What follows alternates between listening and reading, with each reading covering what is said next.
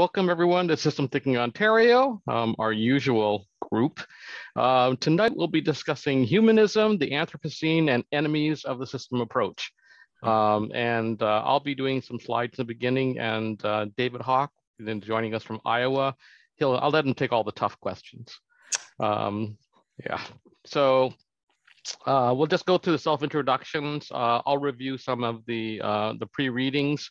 I have to say that the content has been long in brewing, and we've had a side reading group where we've been discussing some of the stuff. So hopefully we'll get through it a little smoother, and then we'll have some commentary and discussion. David Hawk. First, we'll go around as we usually do. Everyone, if you could introduce yourselves. I guess I should moderate that. And I'll stop the share. And let's see, what should the question of the day be? It's like maybe, since we're talking about humanism and the Anthropocene and enemies of the systems approach, have you heard of any of these, and do you identify with any of them? So let's see, Doug, say hi. Thanks. It's interesting. I just saw a blue heron out my window. Wow. So yes, I do identify, and I'll get to that in a second. Doug Ostrom, I'm based in Indianapolis. I am from the southern Ontario. But, I've been here now, so actually more than half my life. Still doing a little bit of consulting, a little bit of teaching, and I'm sort of looking at both the pluses and the limits of humanism in terms of how we organize collective activity. Okay. Thanks, Doug. Kelly, say hi. Oh dear. Hi, I'm Kelly Okamura. I'm in downtown Toronto. I've wandered into systems through design thinking. Enemies of systems. I'm still wondering whether I'm an anarchist, thanks to David Hawk. Yes. Thanks, Kelly. Hi, Don. Say hi. Hi. Hi. Yeah. I don't know how to top that. I've been interested in systems for a long time because I was introduced to it by people who are interested in the conservative society, which seems to be coming back to haunt us today. So I'd like to hear what there is to say about this. Yeah. Thanks, Don. Okay. Nelia. Hello. My name is Nelia. I'm a former student of David. I did the program at OCAD in strategic foresight, and we did a systems thinking class together. Right now, I'm working at the CRA. My background is in law. I'm trained as a lawyer. So lots of systems.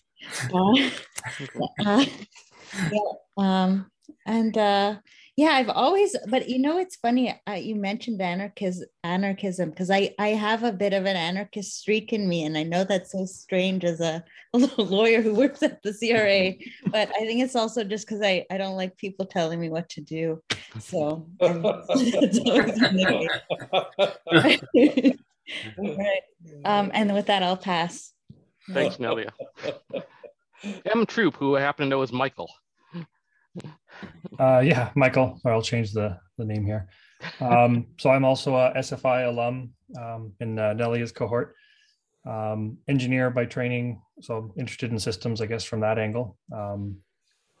Yeah, that's as much as I can say. Thanks. Roxini?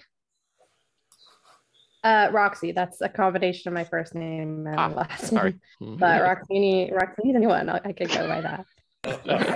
Sounds like a drink. I was going to say, it sounds kind of like a kind of noodle. Also sounds like I am also an SFI alumnus, and I work as a service designer, and I'm always interested in the way that many things are connected. I was fascinated by all of the big words in the title of this event. I was like, what is that and how are they connected? So really looking forward to it. Thanks. Zad. Yeah, hi everyone. My name is Zad. I'm also an SFI graduate from the program, and I've been collaborating with David Ng as well.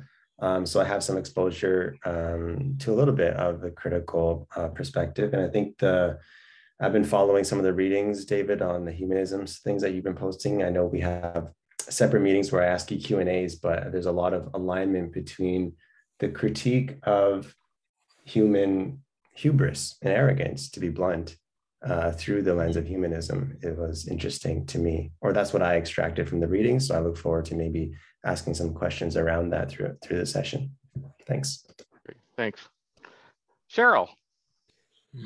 Yeah, hi everybody. I'm also SFI grad, and also like Roxy, just intrigued by the words in the title. So that felt really interesting. Anthropocene is a fairly new concept to me. Really mostly introduced through my work with the Systemic Design Association. I'm the board secretary, and lots of people know me as the person who basically is the go-to relating systems thinking and design annual symposia. So yeah, just taking aerial meetings. So tonight's the night. Thanks. Stephen Rigose, who I think got a haircut. Well, David, you are absolutely amazing. First of all, your memory is fantastic. Anyway, I'm a retired university professor, Trent University in Peterborough, Ontario, and I worked as a systems analyst in industry for about 10 years. Scarred me for life. My systems interests kind of go back to Kenneth Boulding and Anatole Rappaport. And I have to admit that as far as they are concerned, they're as relevant today as they ever were. And originally I was inspired by general semantics. I'm sorry that the work has not continued. And also general systems theory in the spirit of von Bertalanffy. Lectured at Trent University in computer studies for about 30 years, and followed the career of Sherry Turkle. Sherry Turkle started with a book on second self, computers as evocative objects. And that kind of worldview has shaped my thinking over the years. Thank you, David. Thanks. Griff. Hey everybody, good evening. I'm Griffin, it's nice to meet you. I'm a PhD student in sustainability management at the University of Waterloo, which has a pretty strong systems bend, systems and design bend, Waterloo Institute for Complexity and Innovation, social innovation and resilience. These are like big features of that program. Been floating around this circle, Systems Thinking Ontario, for a couple of years. Big background in startups, products, systems, that kind of stuff. And I'm also the country leader of Creative Commons Canada. So I coordinate the Creative Commons in Canada, coast to coast. That's about it for me. Thanks, David. Thanks. Dan, say hi. Hi, everyone. Yes, I am also intrigued by the alphabet soup that we've been presented today with. And actually what I come from system changes learning from David's learning circle. And one of the things when I was reading about the humanism stuff that kind of threw me and still throws me is this separation of humans from religion. And, you know, that whole thing is very fascinating for me because I wondered if that means that there's a gap in spirituality too. So I'll be very intrigued by that discussion as we go through that. Okay. Thanks, Dan. David Hawk, would you like to explain Iowa? It's all around me. It's a mile and a half to my closest neighbor, and there are 9 pig factories a mile and a half away, almost all the way around me. And so I'm sort of the last holdout at not putting in a pig factory. I get the smell, so I get to, you know, communicate with my neighbors and be friends with them. But except for the smell, we don't talk much. Anyway, I have this facility in the middle of the farm, which David's been nice enough to visit a couple of times, plus more, I think. And it's a facility that I mostly built myself, in part because I trained to be an architect, and I don't like architects. They're too arrogant. Well, I won't compare them to lawyers just yet. Let's hold off on that. But I'm sort of tired of architects, so I enjoy building and not designing. So in this particular house, I got some neighbors to work with me, and I would come back from back east where I was living and work with them and explain to them that in the building of this house, there would be no design, no plans, no timetable, no budget, and no idea what each of the spaces would be like when you lived in it. So please just help me build this as you think it makes sense. And lo and behold, throughout a year and a half of us working on it, everything that was a mistake along the way turned out to be the best parts of the house. And so none of the good parts came from non-mistakes. Anyway, when it was done, the house cost 60% as much as a normal house in the area. And they were quite amazed at how that could happen. So anyway, the people that helped me said, I've ruined their life forever. They can never go back to paying attention to architects, designers, economists, or people that keep track of time. They can't live that way anymore. And they did quite a marvelous job. So this is just another example, but maybe going back one more step, David. I sadly was in the Vietnam episode way back when in the 60s. And I have the proud distinction of being charged under an Article 14 during battle conditions. So they actually held a trial during battle conditions because I had been disobedient and I had not paid attention to an officer. And I used the expression, which since then became somewhat famous. And this is the one that allowed me to win in the trial. The expression was, we the unwilling, led by the unqualified, to kill the unfortunate, die for the ungrateful. And somehow everyone except the captain that was charging me liked that expression and said it fit perfectly. Based on that, I was promoted 2 ranks. The captain was demoted 1 rank. If you're interested, the order was for me to shoot at women and children because they were part of the army also. And Putin would have enjoyed them greatly. They would have fit right in.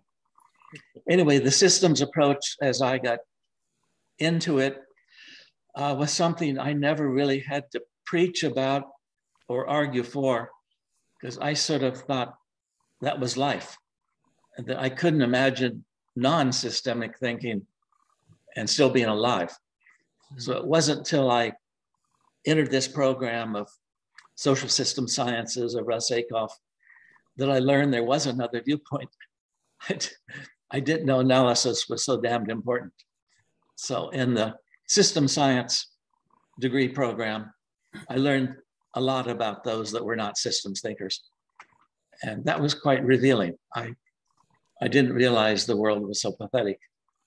But nonetheless, and then as part of that program, had tremendous fights with Russell Aikoff and a few others. Such things as he always used categories of 4. I always showed him that it was always 3 plus 1, that all of his categories were more meaningful as 3 plus 1. And he was endlessly irritated with that idea, but I think it's still true. In the 70s, I started on a project in 75, that 2-year research project that ended with 2 years later with a document describing climate change if humans didn't find a way to deal with their derogatory notion about nature. and their deterioration of nature.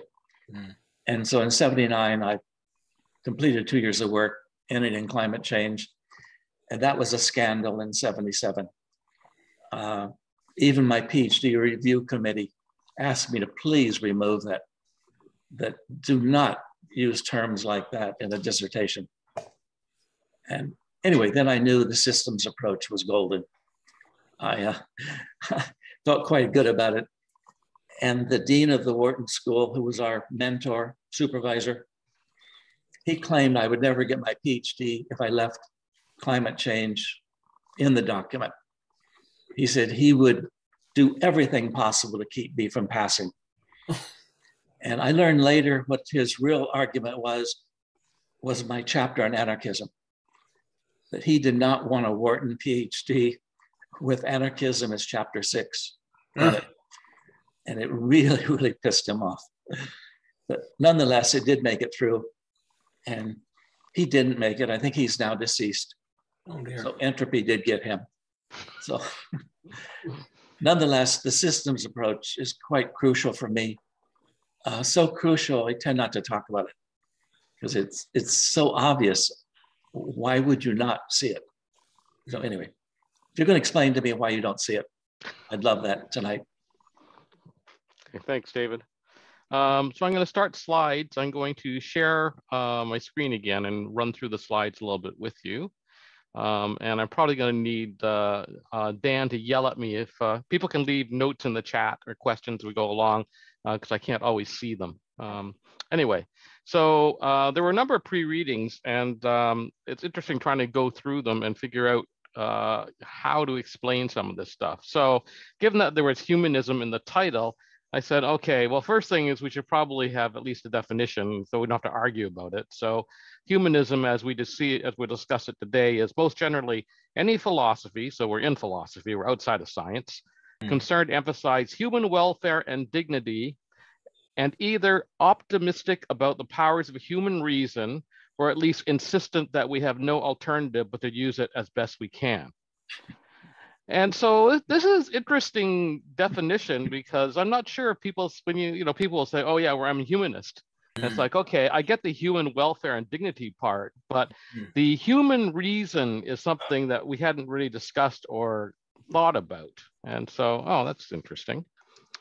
So the Anthropocene defines the Earth's most recent geologic time period. So it's actually material as being human influenced. And it's based on the overwhelming evidence that atmospheric, geologic, hydrologic, biospheric, and other Earth system processes now altered by humans. Okay, so if we're humanists and the Anthropocene is something that's new, humanism goes back all the way pretty well to the Renaissance and the Enlightenment. But the Anthropocene is something that's actually 21st century. So if this is the case where all of a sudden we've discovered that we actually have an impact on the Earth, what does that mean? Now, if we go back to 2003, this is actually a publication by Gilberto Galopin on a systems approach to sustainable and sustainable development. And he said that there are 3 alternative views that we could look at. So the first one on the left, the extreme anthropocentric position, where you look sustainability of the human system, and he talked about economics and things like that. Essentially, this is what we call weak sustainability, that the Earth is here for human beings. There's another in the middle situation, the extreme biocentric position, which is, oh, I think I copied this wrong. It would not be the sustainability of the human system only. It would be the sustainability of nature only. Those who would value ecological sustainability above everything, and humans go underneath that, we call it very strong sustainability.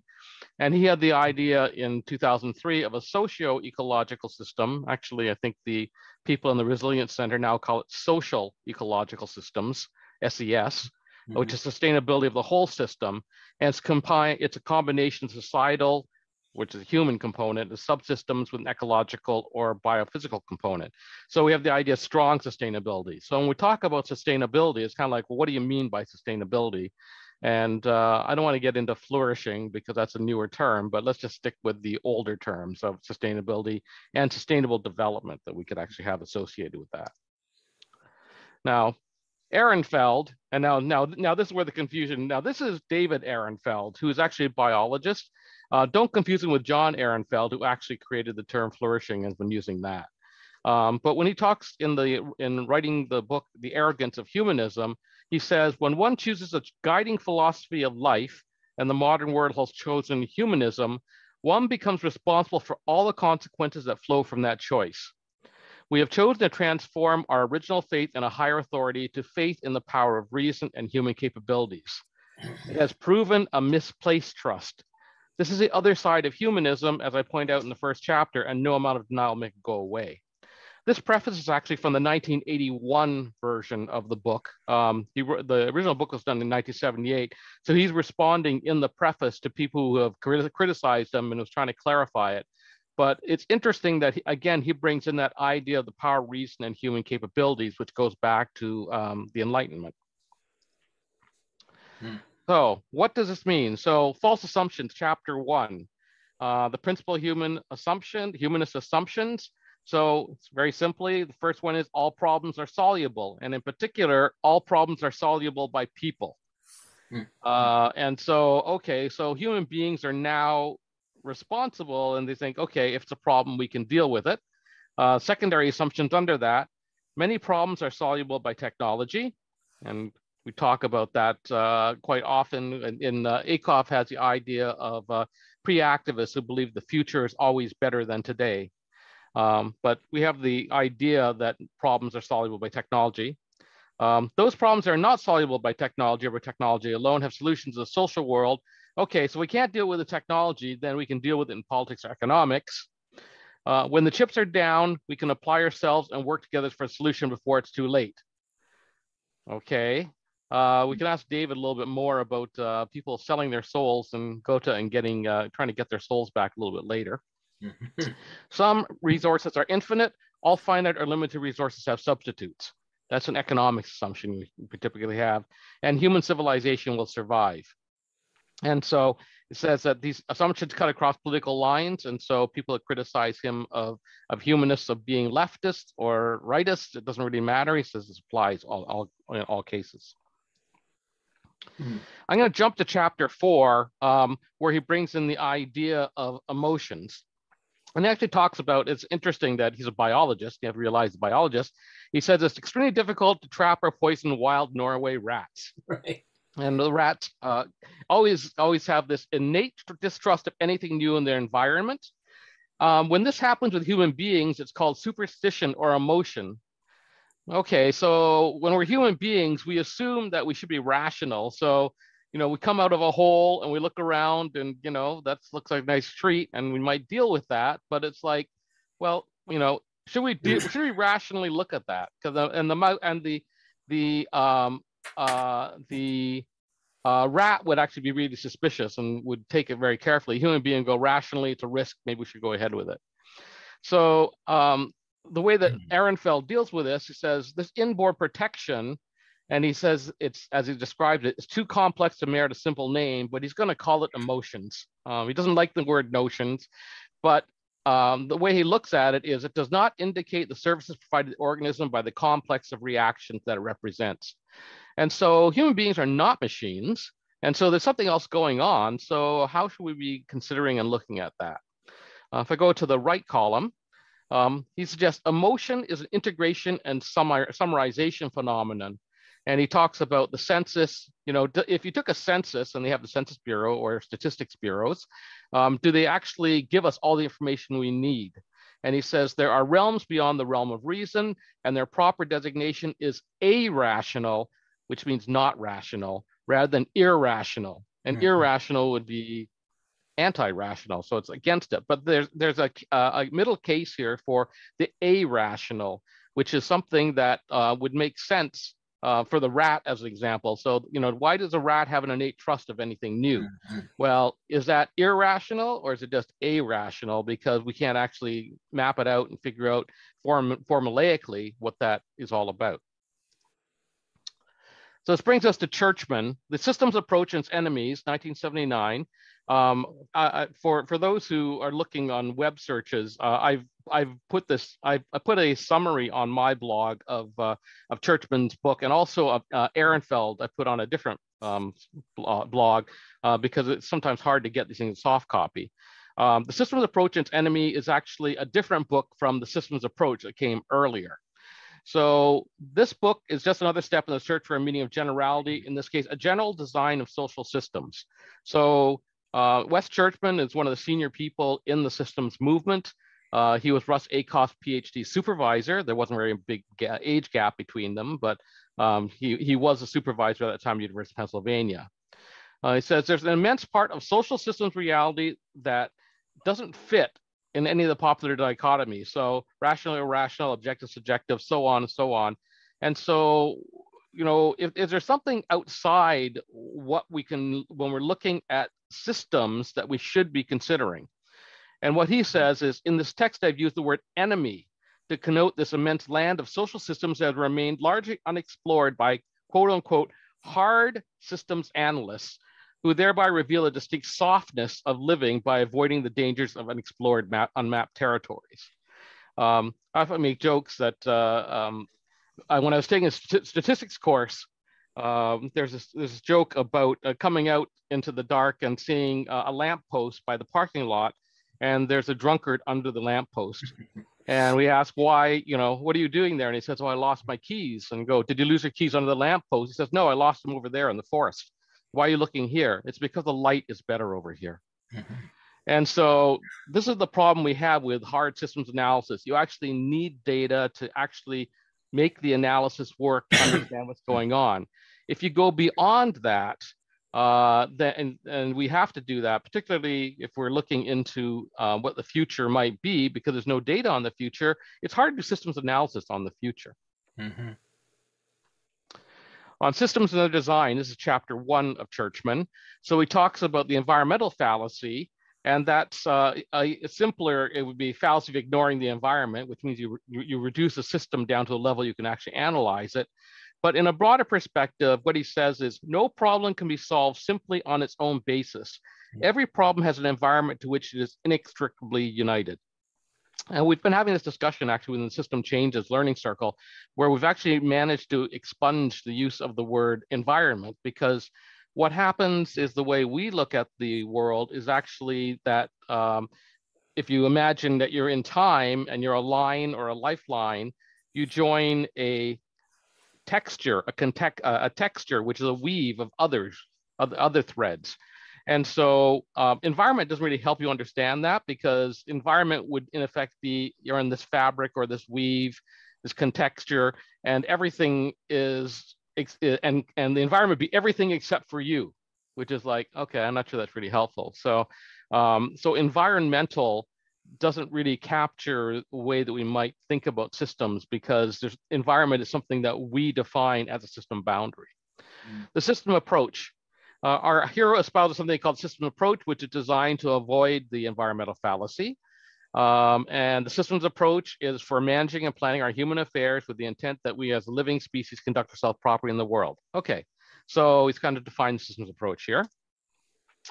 Now, what he said, and this is interesting, I was listening to a talk about the virtues of world models where the Club of Rome had sponsored. The speaker was asking why the world's leaders had not more rapidly responded to the model's result. The answer came like a flash: because they are not in the systems approach, but rather live and decide outside it. And so the question that you would ask with a systems approach is, are you inside the system on which decisions are being made, or are you outside criticizing it?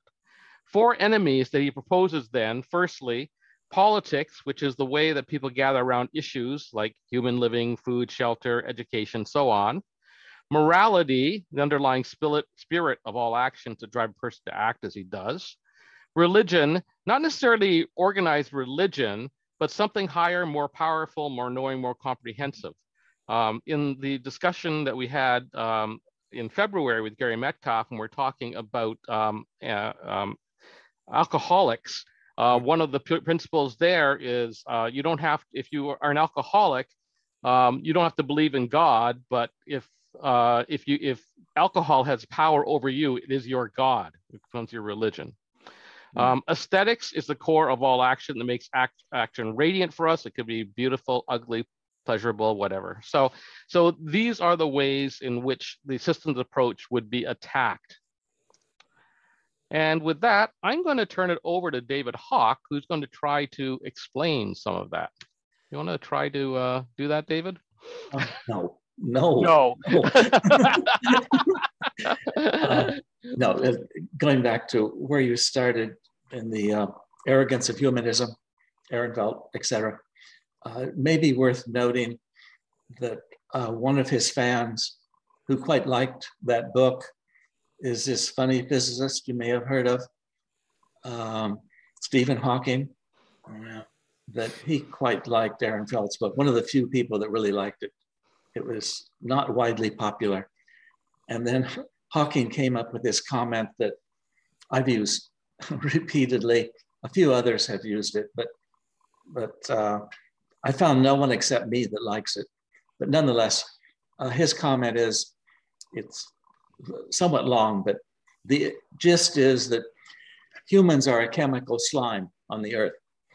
And then he elaborates on why they're really not very significant. And they're more significant in a problematic sense than in terms of power and insight and intelligence and whatever.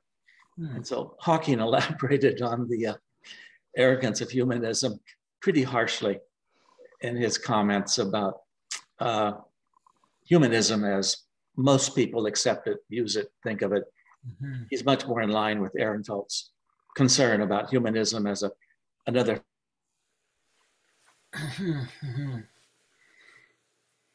and nature is to be used similar to how things go and what we should do. So if you're interested, go up and look at Hawking's trip off in that direction also. And I rather like Hawking, so I was somewhat attracted to once finding that. And I liked The Arrogance of Humanism when it first came out. And it was somewhat important in my work on climate change. Then we sort of move on to Churchman. And West, I like very much. He was probably my favorite systems person, particularly because he and Russ didn't get along all that well, even though, of course, they did Russ's dissertation together, which I'm not sure if you know this, but this was the first example at the University of Pennsylvania of the thesis advisor and the student writing the dissertation together. And they both put their name on it and submitted it to the university. You can imagine how that would upset the powers to be at a university. But nonetheless, they did it. It's a book called Methods of Inquiry. It's actually worth finding. Published in what, I think 1950, David, 1951, something like that. I'm not sure if you can even find it anymore. But it's a rather magnificent piece. Probably has more Churchman in it than Akoff. Covers 2,500 years of Western philosophy and where the major insights came from in that 2,500 years and what was responsible. And in essence, Churchman and Akoff decided that throughout the history of philosophy and science, it's been a battle between the empiricist and the rationalist.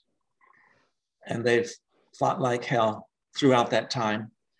But every now and then, the two get together and work together, or a scientist works using both perspectives. And that's when the great breakthroughs happen. And that's when the really neat stuff happens, but it's very brief and it soon goes back to the war again.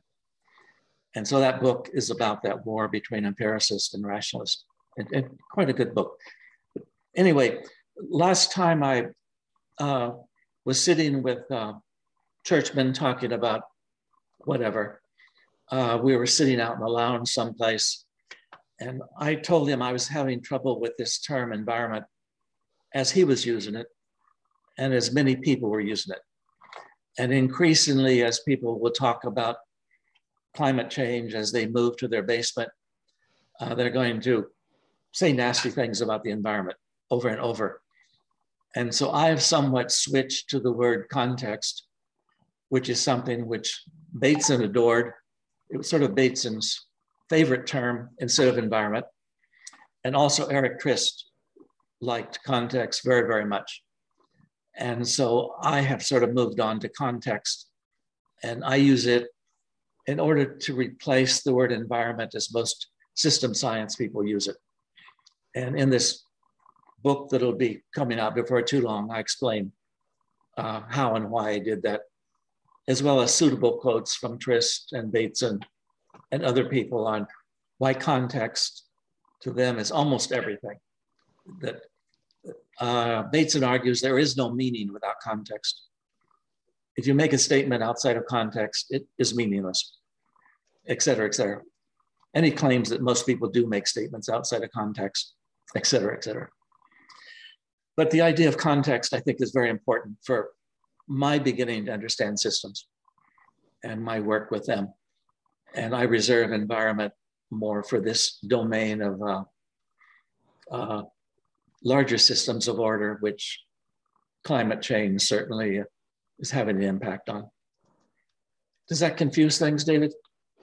No, it helps actually. I've dropped the link in the chat for, and this was actually, so David and I have actually been meeting on and off since 1998, and I'm a slow learner sometimes.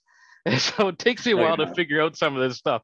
And so he always used the word context, and it's like, okay. And then what happened was that Rafael Ramirez was talking about the work of Eric Trist and talking about causal texture theory. And it's like, okay, I know there's this word texture. It's like, where's this all come from? And so it turns out if you go all the way back to the early research that Emery and Trist did, 1965, they're reaching all the way back into Pepper's work. And Pepper was, let's see, I have to go all the way to the bottom here, 1934, I think. Yep. And so the idea and thinking about texture, and I don't know if I've seen other words like in the software world, they sometimes talk about fabric. And it's like, what do these people mean? But I came to understand that they actually mean weaving threads together or weaving lines together. Right. And so this is one of the problems. Then this is really kind of deep systems theory stuff. I think this is going to probably end up being the ISSS paper I'm working on this year.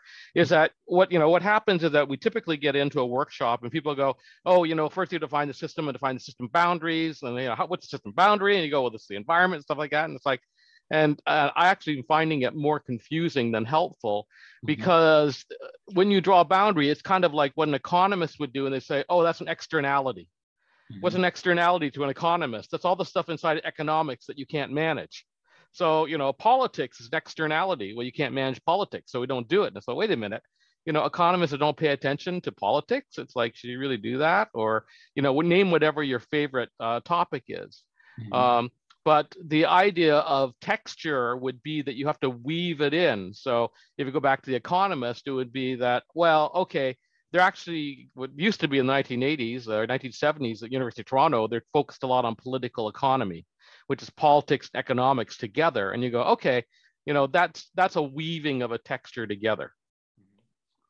I think for most of the world, an externality is something like an economist.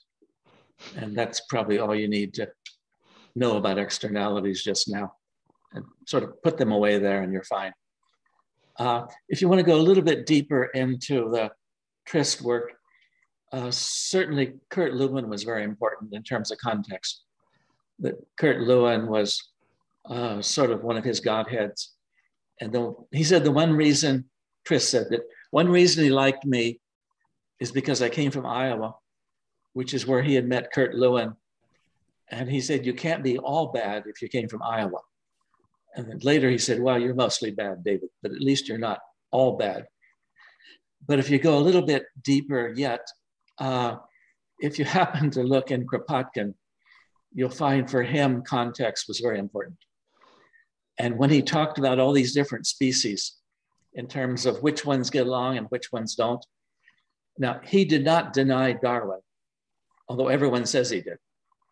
But in fact, he supported much of Darwin, but he denied this idea of the battleground of nature and the idea that everything is fighting in order to be on top of everything else.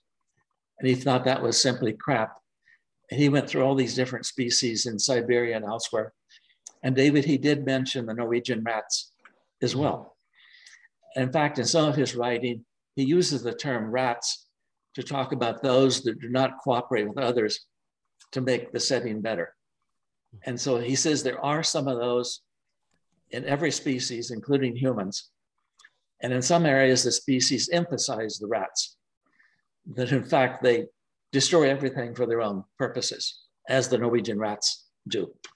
And so he goes at length to talk about the cooperation within a species for the larger gain, the larger sum. And if you ever read his book, you'll see he goes on and on, chapter after chapter, going through all these different species that tend to cooperate, work together, and they create a context which, in essence, if it doesn't make the setting better, at least it preserves the setting. And so you can't know this. None of you can know this. Forget I said it. But that was Eric Trist's greatest hero. And quite a number of the things that were founded in the Tavistock came out of Kropotkin thinking. He could just never admit that, because anyone who mentions Kropotkin is off the list. Can't be at a university, can't be in a science project, can't be a human being, et cetera, which simply means they were pro-Lenin, because Lenin was the great enemy of Kropotkin. And so those two would have joint debates in St. Petersburg. If you don't know, Kropotkin was part of the royal family, which he was strongly against, strongly opposed to. And so his idea was how to get rid of centralized government, centralized organizations like idiot royal families. So you could go back to the cluster, to the group, to the community. Nonetheless, he and Lenin would argue on and on and on about politics, whereas he would argue that revolutions are extremely important. And he was an anthropologist, biologist type. And he claimed in his sciences, it was everything to have a revolution. But the revolution must always be nonviolent. No drop of blood could ever be spilled in a revolution that was meaningful. Whereas Lenin argued, not only must a drop of blood be spilled, but there has to be gushes of blood, huge amounts of blood. Plus, it doesn't matter whose blood it is. People remember with blood. And of course, Putin comes from that tradition. It's very, very important to spill a lot of blood so people remember. Whereas Kropotkin was a simple little being that felt you could never have a violent act and have it end up meaningful. So if you look at context, it more or less goes back to that realm, comes through Eric Trist, the Tavistock Institute. And then Bateson liked it very much. Bateson was a huge fan of context. And they all went easy on environment, except for that famous Emery and Trist paper on the 4 environmental types. I don't know if any of you know, it's probably one of the most famous papers within system sciences, the 1965 on environmental typologies. There they use the word environment. And Trist told me the major reason he did is because he was on a flight from New York to London, and it was a propeller plane. And at some point, the captain said, "Please put on your seatbelts. We're approaching a turbulent environment." And so he said, based on that, he brought the word turbulent and environment into their article and wrote this masterful article that's probably the best thing you could read if you want to understand climate change. It's a fantastic introduction to climate change. And just a quick footnote, he and Emery did not always get along, and they had quite an argument in that article, which isn't in the article, where he argued for a type 5 environment after turbulent. He argued for a vortex environment, which to him was something like, well, then I did my research on climate change. That's where you go into an environment that is so irreversible, you're not going to get out of it. And in a lot of my work, I call that sort of the human black hole, that you don't escape from that one. So context is terribly important for all those people. And since I like them, it's important for me. Does that help, David? Yeah. We've been doing a lot of talking, so let's get some other voices in here. So Zad dropped in a question. Do you want to make a comment, Zad? Yeah, I was just because David Ng, that is, you've been kind of micro-blogging some excerpts from the chapters of Arrogance of Humanism, and reading it, I'm just wondering, what was David Ehrenfeld writing? What was the context, to play on that word? What was his context? Why was he writing it? For whom was he writing? And what do we take away from it from today? Why is it relevant? Because one other thing, when you read it, it's well critical, but it almost gets to like a somewhat spiritual level in the sense of how deeply contested he is against elements of controlled reality, you could say. So I find that part particularly interesting. If I'm reading it accurately, I'm not sure. I think you are. It does have religious overtones, because in essence, he's criticizing other religions, and then how the other religions were more or less forsaken or given up with industrialization. And then humans adopted science and technology as the new religion. And so vis-a-vis science and technology, humans would exceed God and go beyond the God problem and God limitations. And so in essence, it was another kind of religion which had outdone or replaced the previous religion. And he is criticizing it because of that. But in essence, he's using many, shall we say, religious metaphors in the process of criticizing the religion. And we all do that. Whatever we criticize, we end up being. So we have to be careful. Be careful who you argue with.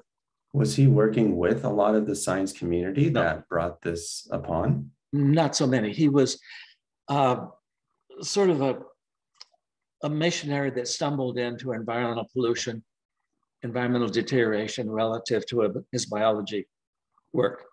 So he was quite concerned about where humans are going relative to nature. And so his concern was that humans were out of hand, particularly with technical development. And in essence, they were doing a job on nature. And plus, they felt good about it. So at least he wanted them to feel guilty, not necessarily change them. So then David Hawk, that is, how do you square, is there a bit of irony then that a climate change advocacy or momentum or action borrows hardcore like technocracy type of vibes? Like, how do you, isn't that a funny whirlwind of a situation? First, you humble yourself to know that there's an environment out of control, but then you gain enough arrogance to try to say, I'm going to change it. Yeah, I think the arrogance just now has more to do with how humans are going to stop the progression of climate change. And I some years ago decided that we're not capable of it. And I think that's somewhat consistent with Ehrenfeld, but back in '78, when we put this together initially, he was not quite ready to give up on humans. That he somehow felt that they would see the light, or they would develop technology that would allow them to deal with carbon issues. And so he was an optimist compared to me, at least. So when I did my work in the '70s, I was pretty pessimistic, particularly against, shall we say, lawyers, and particularly against regulation, and particularly against governments. Because in my work, I demonstrated how the government, in essence, was creating climate change. And that was a tough research project, but involving 6 countries and 20 companies. And all I had to have is a company that had production facilities in many countries. And then we studied all those plants in detail to see the impact that regulation had. Did it make the plant dirty or clean? And in that study, we found out everything in the US was becoming dirtier. It had the toughest regulation in the world. And we were absolute pigs And so in our work, we made fun of the Americans, which the companies helped a great deal. And lo and behold, the wimpiest country was Sweden, and they were the most successful at controlling pollution. And so we used that as a basis to talk about a dead end we were heading down. Whereas he was more optimistic that humanism could be modified, changed. You could get, I think, as David's pointed out, there's sort of a dual track in there that, you know, we normally think of humanism as a plus. You know, at least we're humanistic about this, as opposed to, well, you know, we're not that. And where he was taking issue and say, yes, that is there, but there's also this humanism as a religion, which puts humans above everything, particularly nature. So nature is sort of, as the Bible says, something for you to use. And if you're bored, you can abuse it a little bit, not too much, but a little bit. And on and on and on. So he was on both streams. Does that answer? Yes, very helpful. Thank you. I didn't realize he's still alive. No, I don't think so. Oh, yeah, I thought he did pass away. He was alive not long ago, but I don't know. I check up on these people every now and then. Okay. Mostly I check up on lawyers I've hired to see if they're still alive. And my God, they live a long time. I'm sorry. I don't mean to criticize lawyers, but as a slight tangent, 10 years ago, I went back into court for many cases. I had 5 court cases beginning at the same time. And that was actually to retest my work on climate change in the 70s. Because in the 70s, we showed that the lawyers were a main problem, particularly American trained lawyers. In case you don't know it, in one of the first classes in law school, you're told, at least at the top ones, that there's a fundamental difference between ethics and the law. And so my advice is forget the ethics, it'll confuse you. Go for the law. And then later in the lecture, he points out the law can be whatever you want it to be, that you're allowed to interpret it many ways. So not only can you use the law to avoid ethics, you can be unethical with it. And so it's very hard to recover from that kind of lecture, that kind of textbook. And so that's why I'm pretty tough on them. And I was pretty tough back in the 70s on them. So I did this thing David knows about of one of the universities firing me. So as opposed to taking a professor emeritus, a salary, a retirement package, I asked them to please bring criminal charges against me. And so they brought criminal charges against me and we were in court. And lo and behold, the lawyers were just like they were in the 70s. It was phenomenal. And that's not for this discussion, but the process I went through to find the worst possible lawyer was fantastic. That I went through all kinds of court cases to find a really disgusting lawyer for my purposes. And disgusting was they used many sentences of 120 words. And by doing that, they have no idea what they're saying and then no idea how to get out of it once they've said it. And generally the sentence contradicts where they began. And then I would take you through a law as written, say the Water Quality Act, and it's written by those people. So I'd pull out sentence after sentence of our legislative acts to show, my God. Anyway, the Prime Minister of Sweden came out and made a lecture to OECD on my work and said, you Americans, you just don't understand. The first rule for obeying the law is understand it. Because obviously no one in the US can understand your laws, and they're written that way. So that's a caveat, but it's actually very important because it gives you a context. Back to the context. Context is terribly important. There's no system without a context. Sorry, David. I talk too much. It's okay. Cheryl was helpful in finding a soft copy of Methods of Inquiry, and I was going to invite her to ask her question about Bateson. Good. Yeah, it's a straightforward question, but it's actually been superseded by a sort of different question. But I was just, I wondered whether the Bateson reference that you're referring to, were you referring to Steps to an Ecology of Mind? Is that, you said it was quite an important read. Yeah, I took it from an interview he was having with a college audience, but I believe it is someplace in that book also, at least his discussion of context. But his zinger, which I'm including in the preface to this new book of mine. So I'm including his comment verbatim on context and the fundamental importance of context. So Bateson and many others of that type found context terribly important and were quite open about it because they wanted to diminish the environment word and not have it used for so many things to confuse so many people in so many ways. I'm having trouble making out the word, whether you're saying contexts with an X or context with an X, context.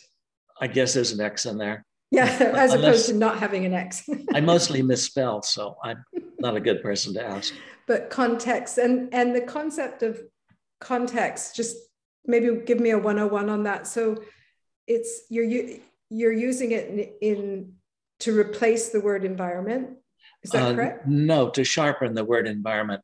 To sharpen it. Yeah. And how does it sharpen it? Do any of you know of Andres Ango? In 1941, he was one of the first to make a big deal of it. He defined it as opposed to environment is that which you interact with.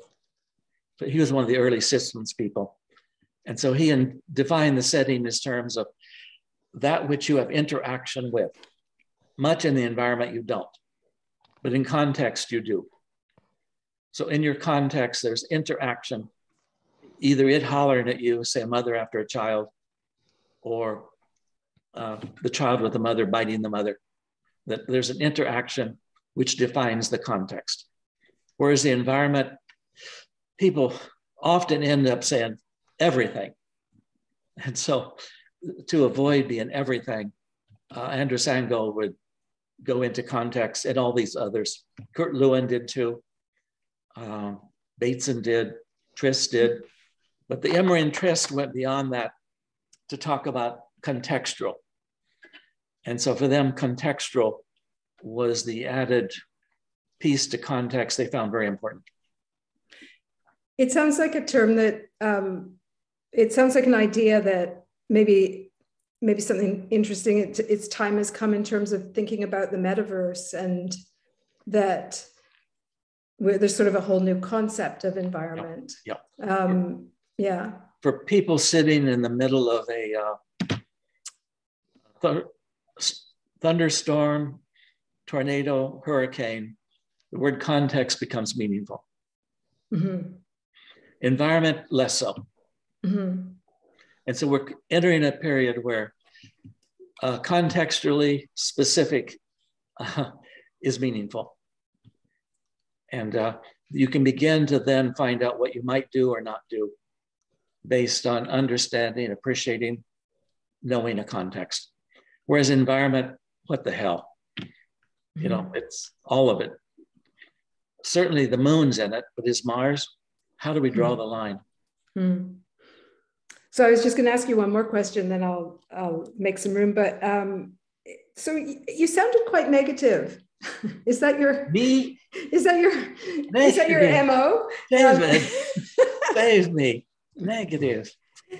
So you were sort of like, you know, climate change, forget it. So what's the alternative?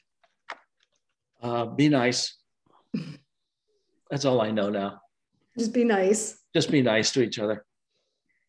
That I think we're sort of going out of business. I see no signs of us managing what brings the irreversibility behind climate change is becoming more so.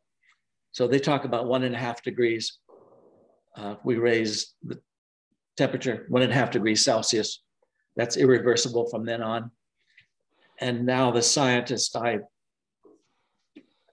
most like to deal with say we've passed 1.5. That in essence, the most we can hope for is stopping at 2. Mm-hmm. And then others say, no, we're headed for 4. And 4 is very interesting. There's very little forms of life left. at a 4-degree differential. Do you think that this concept of that we've introduced here, the arrogance of humanity, isn't there just sort of an arrogance to being human, like to think anyway that there's perpetuity, that there's no, like in terms of the arc of all things, sure, that there's kind of an inevitability to that, and that there's sure, an arrogance to thinking that there isn't. Yeah, anyway, no, I mean, it's beyond our capacity to sort of function and carry that, yeah, thought, but that's sort of mean, but very accurate. My daughters tell me I'm the most arrogant person they ever met. And so it really cripples me when I have to talk to my daughters, because they don't respect me, they don't obey me. And that, as I mentioned elsewhere, I have had 6 marriages with 4 women. They were all wrong. And why don't people understand they were all wrong? It wasn't me, et cetera, et cetera. I don't know how we went from climate change to that, but it's all related. It's all related. It's all like systems, right? No, we have a seed of arrogance in all of us. Yes. And I think maybe it's an escape route more than anything else. We escape into arrogance when we can't handle it. I've been watching David to try and figure out if David does that. He just smiles all the time. He's very unhelpful. But maybe arrogance is sort of like hope. Maybe it's one of those things that just helps humans to function. I think it's a doorway. And it's just where it goes to. Sure. That's interesting. Arrogance is a doorway. It's good. Good concept. Anyway, I'll make some room. I've sort of taken us in a sideways. If I might be allowed, David, to just kind of sort of give some color to some of the stuff that David Hawk has presented today.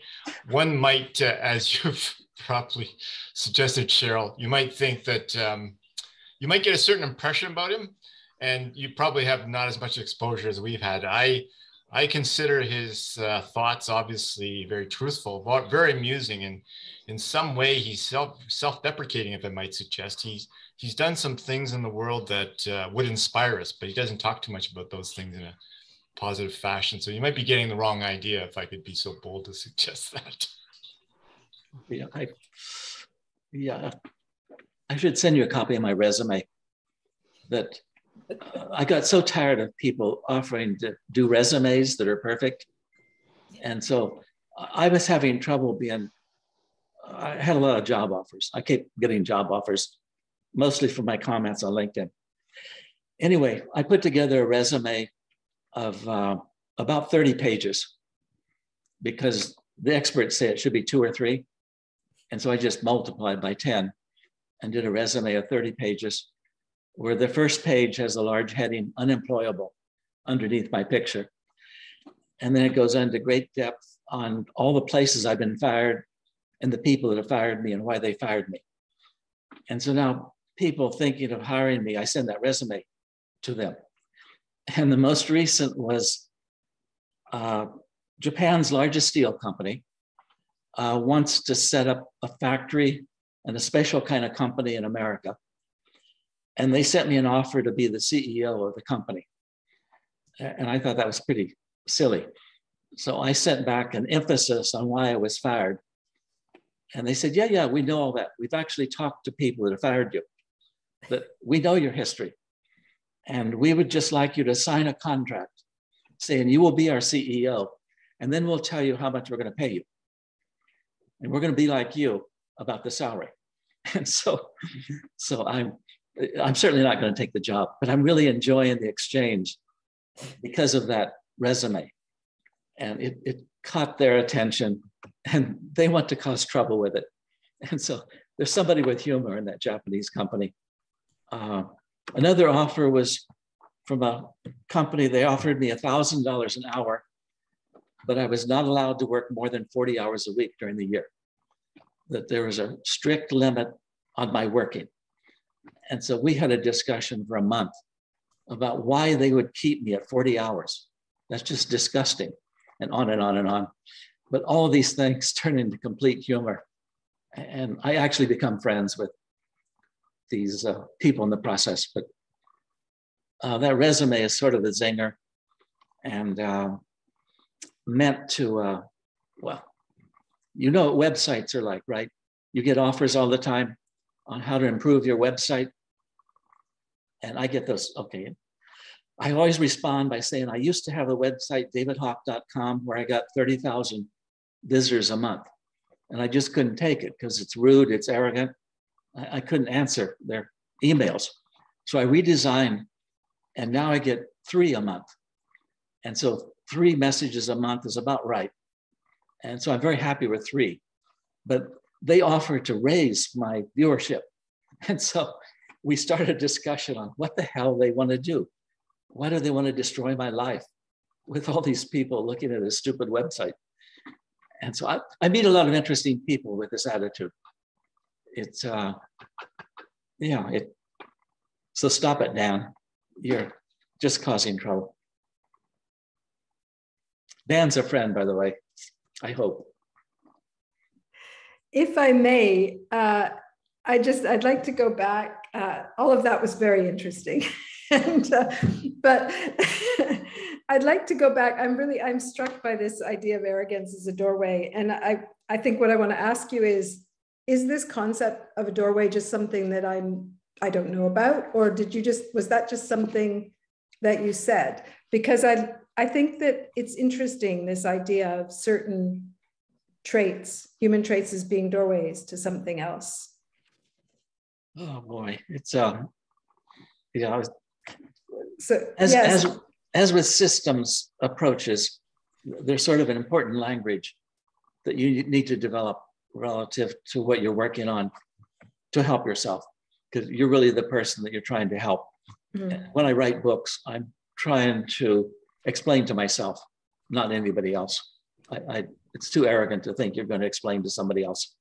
So these books are all written to me to try and understand. But relative to all of that, the doorway, at some point, David and I are going to have a discussion about dimensions, which I have mentioned before, but I have 6 dimensions I talk a lot about in this last book, and mostly having to do with politicians and other sorts of people like that are down in dimensions 0 and 1. And I explained in some detail why they're in 0 and 1, and why all arguments more or less are in one-dimensional. You know, it's a line with 2 ends, and there's a different person on each end arguing about nothing, but in essence, willing to kill each other for some strange reason because of that line, and who's right and who's wrong. And so that's the first dimension. The second dimension is very nicely described in Flatland, a book I would introduce all of you to. It's life in a 2-dimensional existence. 3-dimensional world is more or less nature, the world of nature. And that's why I use the term Mother Nature to talk about the 3-dimensional reality. And the 4th dimension is the dimension of time. And I often use the word Father Time, simply because that's the home of entropy, and that's the destructive dimension. And so men are very good at destroying things. So I put men in charge of the 4th dimension. And then we have a 5th dimension, which is to answer your question. And I'm increasingly talking about the 5th dimension. Perhaps it's a religion, I don't know. But I think in the 5th dimension, all forms of life understand each other, and all humans communicate to each other. And one of the reasons we're so pissed off is because we understand what each other means. And so in the 5th dimension, we know what everyone's thinking, and we know what everyone means. And the trees know what we mean. We know what a tree means. So in the 5th dimension, it's all known. And that's why these decades, humans are so pissed off, because they know what each other's thinking. And so that sort of addresses your question, which is an extremely good question. But that's, shall we say, my cop out. So I sort of duck and hide and go off to the 5th dimension and say, yeah, I'm with you. I'm going to suggest actually a slightly different direction if we back up, because to me, the question of arrogance then comes out to a question, well, if someone makes an assertion, how is it they know it's so? And quite often it's pure arrogance in the sense of they really don't know what they're talking about.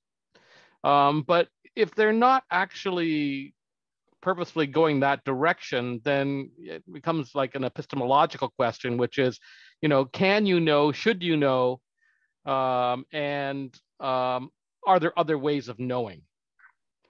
And so that's good.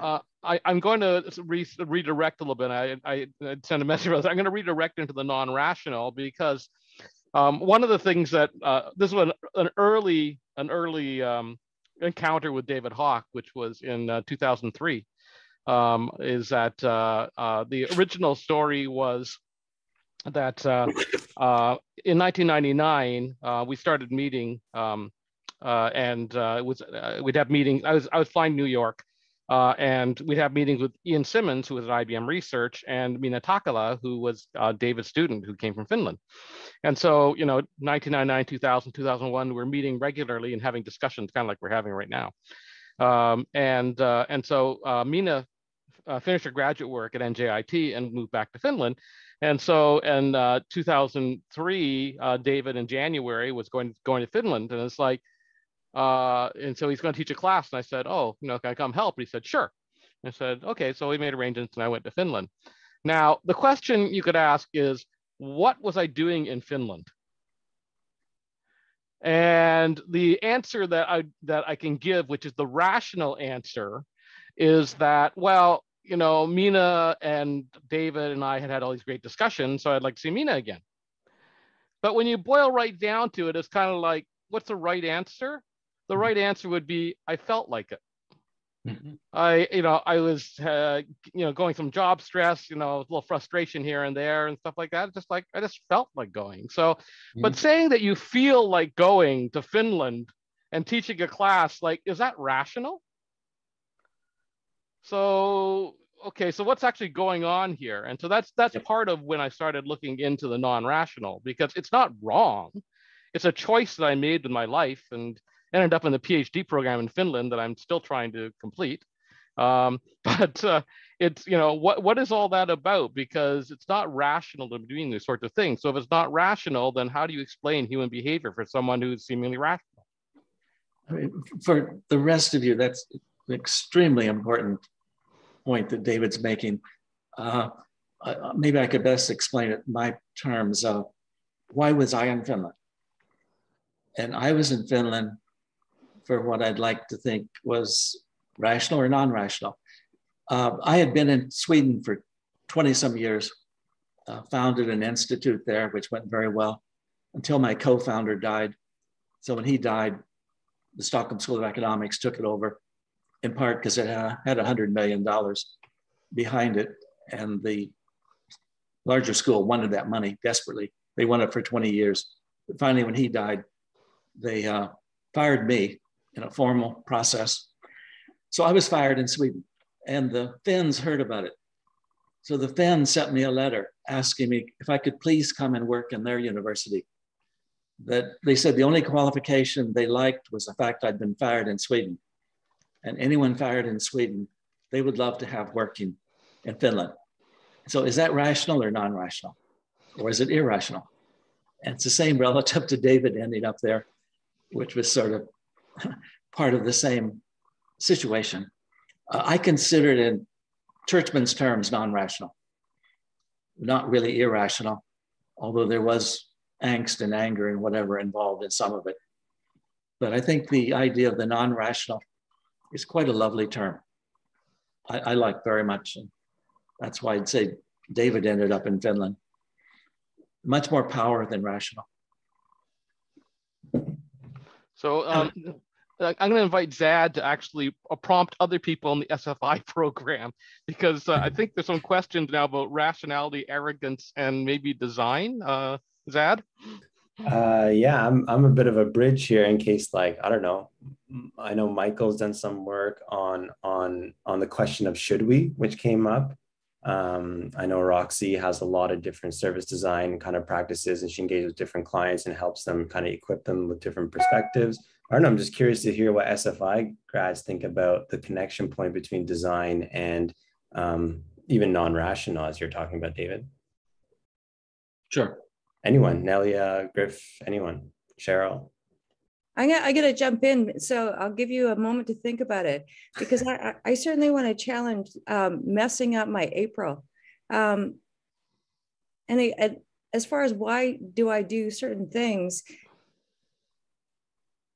Don Officer is a former coach of mine as well. And I certainly have gone down this strange pathway.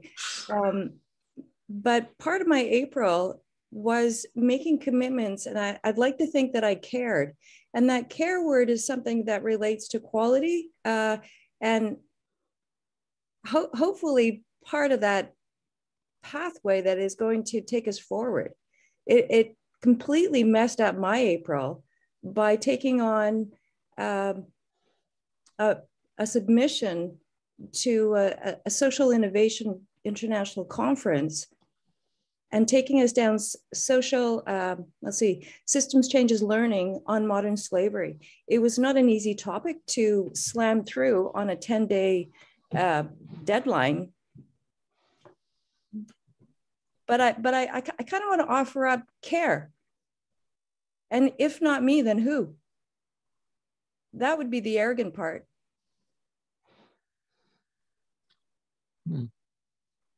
Yeah, I'm afraid I'd file you under the feminine now, because men don't care. I've never met a man that cared. So Right. Now you're off in the feminine. I'm kidding. That's a joke, right? Guys, you care, right? Are you still there? Anybody care? I think she's onto something very important, and we sort of don't relate to it, because it's very important if you're a great scientist and a great intellectual to not care. If you care, that means your values are screwing up everything you're supposed to be looking for. That's called the truth. And so caring colors things. And wow, why would you want to color things? So is that an enemy? Care? At least for men it is. Look at our leader from the past, Donald Trump. Did he care? Too much. And Putin, does he care? And I'm afraid President Xi in China is falling into the same leadership groove. It's important to not care if you're going to be a leader. That's sick, isn't it? Kelly? Let me re-invite Nelia or Michael or Roxy to speak. Well, I only had a few thoughts about your why did you go to Finland? And it was a non-rational or irrational thing. I guess I take a little bit, maybe I don't understand it completely, but I don't know. I often feel emotions are rational, that maybe we don't understand them completely, but they are, there's something that impetus, like I just want to go, like that. I have a desire. That's even though we can't explain them in rational ways, that there is often, as you mentioned before, other ways of knowing. I don't know if I'm using that term in the right way, but I know it has like a specific, and then about arrogance. Well, there's positive and negative aspects to things like arrogance, right? You need a little bit of arrogance to believe in yourself, to get it, to push an idea forward, to bring it into the world, right? You need a little bit of that hubris to get anything done. But I guess I wrestle with when the arrogance of humans to think that you can get everything done is also, I don't know. Not sure if there was a recent court case with a Harvard graduate woman who was considered one of the best business women in the US. I won't mention her name, but that was brought up in her testimony where they were asking her about this model that she had used. Fake it till you make it. And that was the definition of arrogance. Yeah. One question that was brought up is, how does being non-rational and arrogance relate to design? And I think people are non-rational by nature, and to design as if they are rational is arrogant. For us to assume that we know how one will perceive the product, experience, what have you, that we design is arrogant. Good. I like that.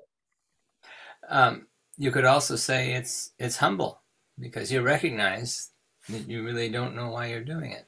Yep. So it's a mixture of both. One of the things that interests me here is I didn't think it would, but I'm reviewing this book right now. I don't know if you can read that. Emotions Don't Think, by a retired psychotherapist I happen to know. And he makes a very, very compelling case to the riskiness of making decisions on an emotional basis, especially if the emotions didn't originate with you and you have been infected. You've experienced if I can use that word so loosely, a contagion, right? A pandemic of some strong feelings, which seems to happen from time to time. But it can also happen on a very small scale. It can happen to change your whole character by continually pushing the same buttons. And I don't know, as long as we separate emotions from thinking, which we seem inclined to do, I don't think we'll ever come up with an answer to this, though maybe we won't if we pull them back together again either. Who knows? Yeah. No, I think it was Churchman that made the distinction between rational, non-rational, and irrational. And so, and then when I was discussing that with him, I was talking about public hearings I would attend as an example for him to explain that you have the board that supervises the room with policemen along the side, of course, to keep order.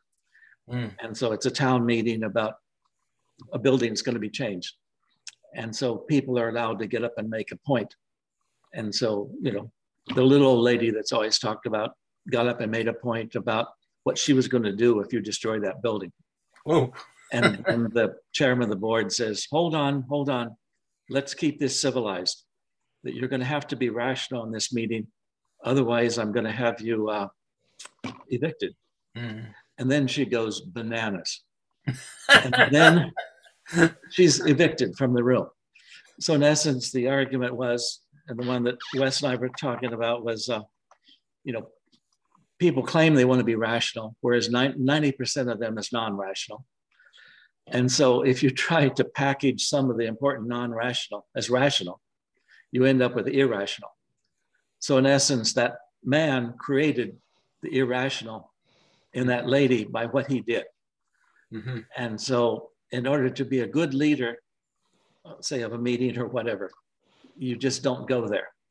You deal with the non-rational and assume it's extremely important. And you don't just say, please be rational about this. Or the same in a kitchen in the morning with a spouse. Never say, please be rational about this. That's when the screaming starts. And so Churchman was very good about those three categories and where the irrational comes from. I'm not sure about irrational. That sounds too nice. I sort of like it. I hate to see it ruined. It does sound good. Michael, did you have some words on design for us? I don't know if I have words on design. I just sort of thinking about this rational idea, and like to me, you can think of rational or like as a process or something going on in your head, but it can also be like the rationale for something. And in other words, it's you're trying to justify it. And I guess depending upon how open you are, that justification may be arrogant, or it may be humble. You may be showing humility in the face of what you don't know. So I think whether it's irrational or rational, it may come down to how well you think you can justify what you're doing. And that may flow into the design process where you're trying to create something, and you may be trying to justify it or not. That's very nice. I like that. It helps. I mean, I know I've never argued for a systems approach, because for me, it's so obvious. I mean, why wouldn't you do that? So why in the world would I argue for it? What's the alternative? That seems arrogant, right? That's a problem. That's a problem. David taught me that, by the way. So the two people who haven't spoken yet are Griff and Doug. So would you like to make some comments? You're on mute, Doug.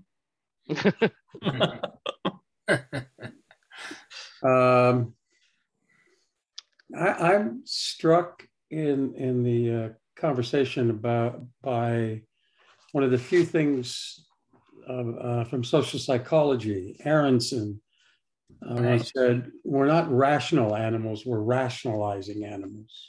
I like that. I like that. Yeah. It's that takes us back to another session, David, the one on entropy. That's the least rational thing. Yes, that's right. Don't ever include entropy in a discussion. It cannot be rational. Well, speaking to what Doug just said, I believe neuroscientists have now pretty much indicated, I guess by using a super powerful stopwatch, that you often think you've made a decision and your body's actually moving to do it before you actually believe you've made it. And this happens again and again all the time. And if it didn't happen quite often, you'd be in a real pickle. Of course, sometimes that gets you into a pickle because something up there knows what you really want to say, and before you have a chance to censor it. But on the other hand, it probably saves your life. But there's a lot of problems like that. I mean, the whole issue of memory has become really, really extremely problematic as we begin to understand how the neural networks work, or don't work, or deteriorate, or get confused, or rebuild an impression of something that never happened. And that happens a lot for everybody all the time. Something to think about, if you can remember it. Yeah. If the truth is important to you, then that's a problem. Yeah. You can always switch and become one of those that truth is irrelevant. Then yes. Memory also. Yes. Well, you were talking about the Russians. What was it? Nothing is certain, so everything is possible. That's one of their favorite phrases. Yeah. And pass the bottle. Yeah. Yeah. Thank you. Yeah. If you really want to deal with the technological optimist, they should go read the book. I guess it's Genius is the title. Isn't it, David? I think it's called Genius. Anyway, he was the co-designer of the hydrogen bomb. And before he did that, he felt that through technology, humans can solve all problems. And so in essence, if we can design the hydrogen bomb, there'll be no more warfare again. And then some years later, when he and I put on some conferences together, his theme was, they will be used for warfare. That humans are not smart enough to avoid it. And that, so I would argue that climate change will get us. He said, no, it's going to be a nuke. And so we would have these conferences where we would argue which is going to get humans first. Jeez. And he would argue, depends on how stupid they are or how productive they are. If they read The Economist, then they'll use nukes, because it's much more productive to use nukes to get rid of people. And anyway, but that book is quite good for those that are technological optimists. What's the title? The Genius You Never Knew, or something. it's a very good book. Very good guy. He's given up. Oh dear. Nelia has her hand raised. Oh yeah, I wanted to go back. You gave an example in your talk about how the U.S. regulations, they had the strongest regulations and they were the worst polluters, and you compared it to other country. I just wanted to ask why you thought that was. Only because of the research project that shocked all of us. That based on that, OECD passed a resolution saying that OECD should not support any regulation coming out of the United States of America. They were quite firm on it. There's only one dissenter, which was the US. And then the head of EPA wrote me a personal letter. That was a very hateful letter, I think. Really mean-spirited. But let's see, she had all copies of my report collected throughout EPA, put them in a box, sent them to Iowa, and said, "Dear Mr. Hawk, we have no further use of these reports, nor you. And I will make sure you never are allowed to do research that we cooperate with in your life," and on and on. And so she dissented against OECD's vote, it seems. But the US was, I don't know, I blame the law schools, not the students. And I used too many jokes in my research. I shouldn't have. That was unfounded. It should have been more serious, but I interviewed a number of US senators that had written the laws, and they verified my thesis that they didn't know what the hell they were doing. And Muskie's comment was, "We wrote a law relative to the Water Quality Act, and we'll wait 2 years and drag it back in and fix it. We know it's broken, we just don't know how and why." And so that's how the laws are passed in the US, from the mentality of the lawyers that we elect as politicians. Yeah. Some of them have a sense of humor, some don't. But it's pretty grim. And all you had to do is, let's see, the US Water Quality Act was 10,000 pages, just it. And all of Swedish regulation in all areas of environment was 25 pages back then.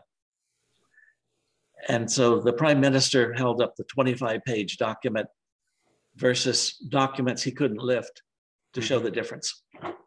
And again, made the comment that in Sweden, we have a funny idea that to obey the law, you should understand it. But of course, Americans don't have that. And I demonstrated the lawyers didn't understand it either. Yeah. It was all sort of camouflage.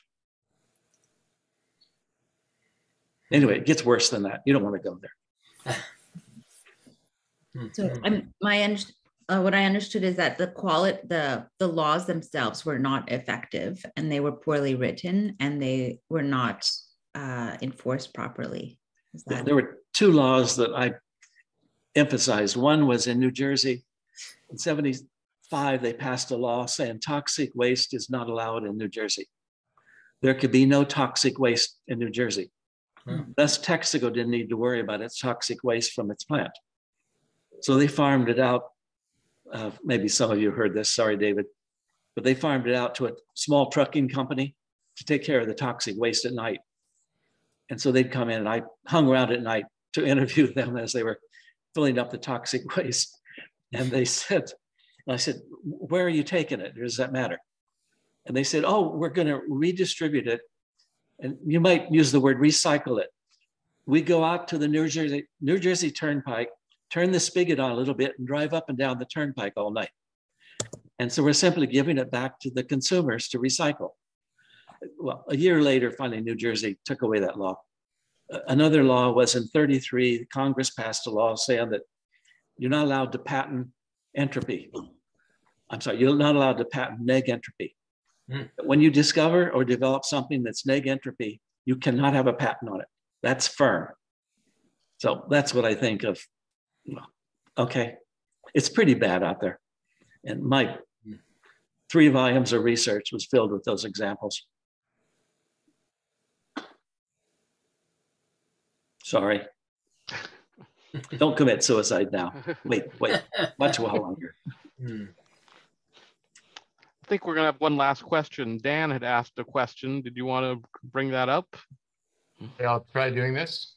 It's something I'm struggling with, actually. So I'm posing the question, how does the understanding of brain function help us understand the relationship between irrational, and rational? I probably wouldn't try it. I would delegate that to the mind.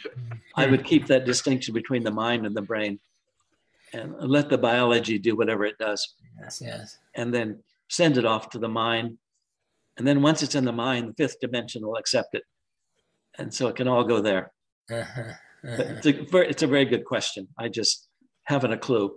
No, I think you said to me one time, the fifth dimension is not understandable. That's why you're afraid of it. I think that's the word you used one time.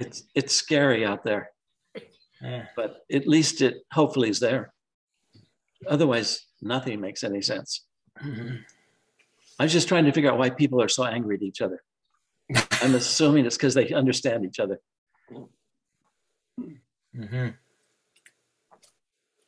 Okay, we're drawing to a close. I think we're making progress over the entropy discussion because I asked the question last time where people were more confused or less confused at the end, but I think maybe we actually are less confused than when we started this discussion, so that's something. I have been catching up on recordings, and they're in the blog, so either on coevolving.com or at wiki.ston.org. We're almost up to date. I'm getting there. I'm very, very close to being up to date on recordings. If people want to look back and if they missed some sessions, they want to get there. The last thing is next month's session will be led by Zad Khan. This will be interesting because I usually have the problem of explaining the system changes learning stuff. And so Zad is now going to get the double challenge of explaining systems changes learning to designers or for designers or about designers, not sure what it is, but Zad, do you have any parting shots on that? Yeah.